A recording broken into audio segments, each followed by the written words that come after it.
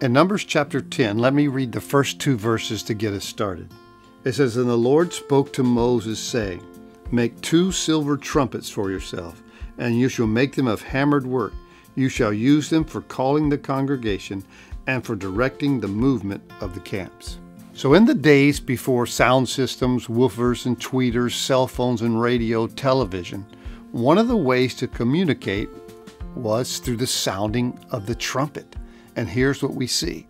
The trumpets in this chapter were for several very specific reasons. It was for information. They blew the trumpet and they came and assembled at the door of the tabernacle for direction and for information.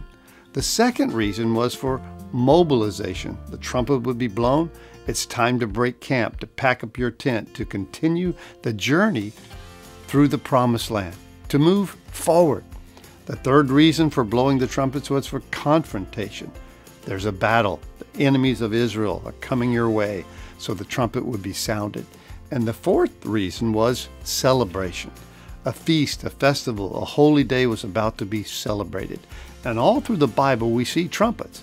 But here, at this time, as the Israelites are making their way through the wilderness, looking for the promised land, they always kept their ears tuned, always waiting for the call or the sound of the trumpet.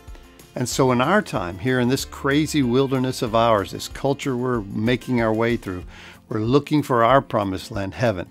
But we're also waiting for the sound of a trumpet, the rapture of the church. And it will be a great day of celebration. Always be looking, always be listening for the sound of the trumpet.